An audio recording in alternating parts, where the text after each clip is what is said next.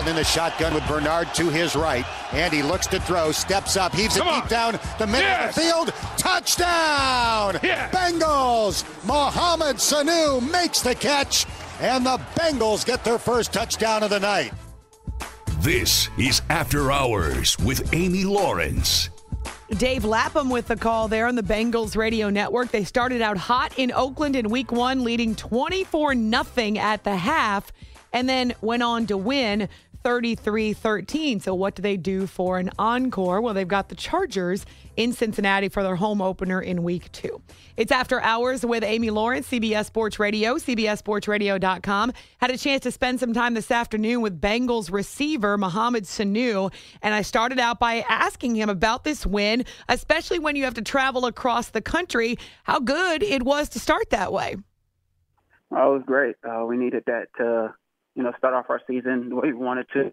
Go out there in Oakland and play against a good Oakland team who got a lot of guys on the defense, and we had to start off fast and we had to be physical and play smart, which we did. Well, you mentioned it being physical and chippy, and there was the incident between Pac-Man Jones and Amari Cooper with the helmet coming off and different flags flying, the potential for fines or maybe suspensions. So as a player, what do you do when you see something like this start to happen? There's no point in getting involved in things like that. It's no good come out of it, really. Only thing that can happen is either you get fined or suspended or get thrown out of the game. So it's not going to help your team in either way. Pretty much you just try to, end it quickly and get your guy out of there. One of the guys that really stood out for you in the victory over Oakland is tight end Tyler Eifert, and he missed most of last season, all but the initial game, with an injury. Now he comes back in and a couple of touchdowns, over 100 yards. How much does it change what you can do offensively when you have a weapon like that? Oh, it definitely changed the offense a lot because you got a guy like Tyler who can stretch the field vertically and make big plays, and he's a big body guy, and he can run, so he can do a lot of great things for us. We can move him inside, outside. He can line up anywhere. So that's the kind of guy we need, and they can't double anybody. If they double Tyler, then you got three receivers, and the running backs that can do a lot of great things. They double AJ. You got two receivers and one tight end, so it's going to help us out matchup-wise tremendously. The Bengals had this unique situation where, along with Tyler, there are a lot of different guys who can catch the ball from Andy Dalton, as well as Jeremy Hill and Giovanni Bernard out of the backfield. How much of an advantage does that give you over a defense when there are so many different ways that the offense can go out of the huddle? It definitely is a great luxury for us, and there's a lot of weapons, and you got a lot of guys that can make plays, not enough plays or balls to go around, but, guys understand that, and guys are excited to just be a part of something special like this, and we just really want to win, and when everybody gets their opportunity, they want to make plays and be productive. Spending a few minutes with Bengals receiver Mohamed Sanu, fresh off that victory against the Oakland Raiders on the West Coast, getting set to host the San Diego Chargers in week two. It's After Hours with Amy Lawrence here on CBS Sports Radio. So you have a lot of targets, Mohamed, and you have a quarterback now who's into his fifth season. He's the only one you've ever played with. He's synonymous now with the Bengals and Andy Dalton. How much have you seen him grow, change, mature into this role as Bengals QB? I just see him, getting better and better each year I've been with him. He's able to throw the ball down the field. He's able to throw the far field throws, and he just commands our huddle and, takes leadership, the things that he has to deal with as far as, can play changes at the line and, picking up blitzes. And it's just unbelievable to see, what he has to, memorize and go through and a process of one play. Quarterbacks obviously get far too much of the attention when it comes to a football team. Way more of the credit than they deserve, but way more of the blame when things go wrong.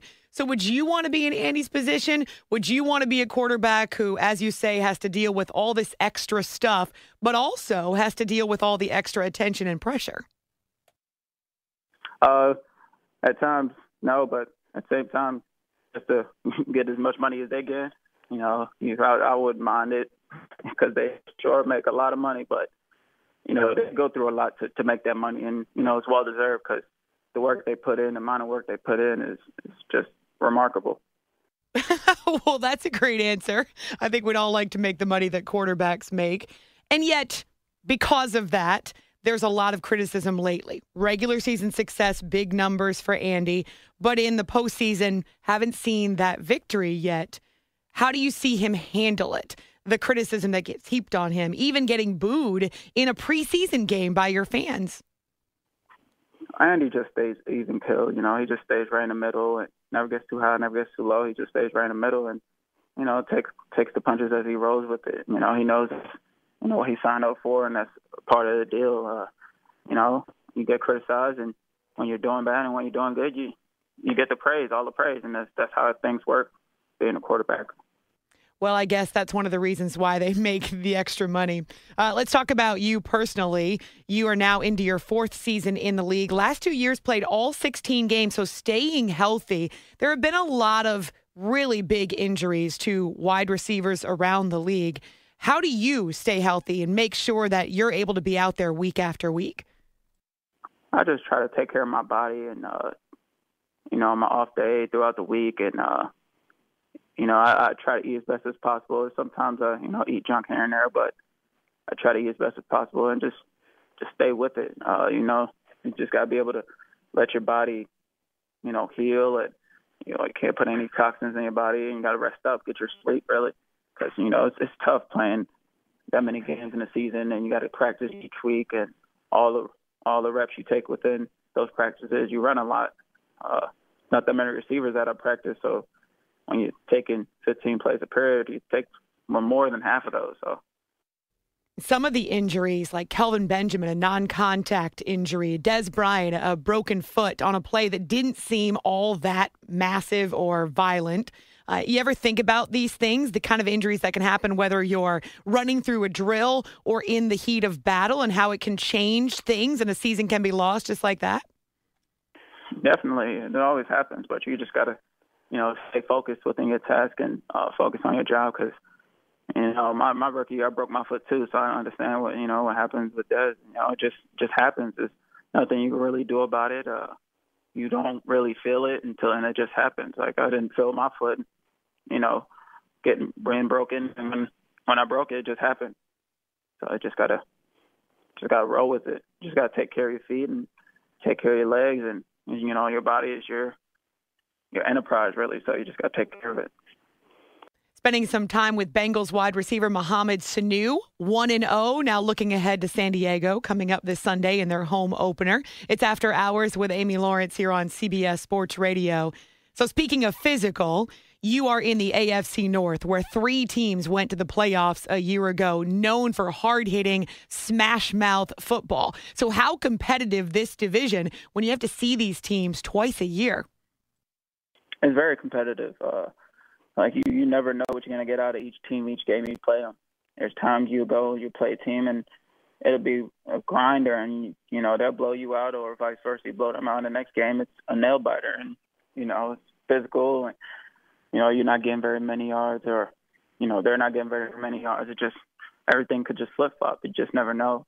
It's just how it is in AFC North. And we know that, you know, each week we play an AFC North team, it's going to be a grinder. So how bitter do the rivalries get when you're out there on the field and you face these guys year in and year out? Well, you know, there's always, you know, guys that dislike each other, but at the same time, we have a ton of respect for each other, because we know, you know, the type of players that we have in our division, and, you know, the type of work they put in, and, you know, how great of players they are. So you definitely respect the guys you play. So one of the storylines that is prevailing when it comes to football and fans is now fantasy. We're seeing more and more commercials about fantasy football, whether it be the 1 week or the season long. And now there are even players in the league who are doing commercials about their own fantasy teams. So how much do you hear from fans about, you're on my fantasy roster, or, hey, you didn't perform well for me this week in fantasy? All the time. I always get that, you know, get tweets or messages on your Instagram. They comment on your picture. And, you know, my thing is, you know, I can't control things like that sometimes, because there's a few games you get a lot of balls, and there's games you don't. And you just got to roll with the punches, and you can't control what kind of game it's going to be. It's going to be a running game. You're going to run a lot today, so you can't control how many passes you get. Or it's a throw a lot game, and you get the ball a ton, so you can't control what happens. So you don't know. You just go out there and play, and you just leave it to those guys, and you don't make any comment on it. So you don't? Because I know some players do get annoyed, and we'll see these tweets that pop up, and they're going back and forth with fans, but you don't respond to people who are ripping you for not being their fantasy bell cow? Oh, no, I don't say anything. I just laugh it off and be like, hey, man, nobody told you to start me, or hey, man, you should have started. Like, I don't say anything. I don't have any control over that. That's your choice and your decision, not mine. I love it. So do you play fantasy yourself? I did last year. I mean, it is a little odd. It's the strange phenomenon where you root for one team, but then you have players on your fantasy team that generally you would be rooting against. So is it odd for you to have guys on your team that aren't actually Bengals? Oh, yeah, it was pretty, because I did it for this, charity event with a couple other players. So it was just for charity, and, whoever won it got to donate money to the charity of their choice. So, but, a lot of, me, I picked a lot of my teammates because, that's who I knew. I didn't know how fantasy works, so I just picked a lot of my teammates and just started them each week.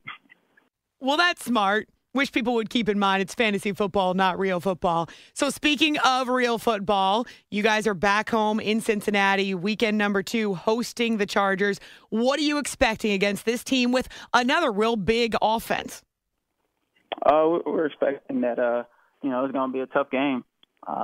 San Diego got a great team, and the defense is tough. And Phillip Rivers, he's an awesome quarterback. He has a lot of talent over there and a lot of weapons that, he knows how to use. And he scores points, so we know we got to score points as well and, keep the ball as long as possible. Well, we're looking forward to seeing what the Bengals do in week number 2. You can follow Mohamed on Twitter at @MO_12_Sanu and see pictures of his new little boy on his Twitter account. Can't wait to follow this season for you, Mohamed. Thanks so much for spending a few minutes with us. We appreciate it. Thank you.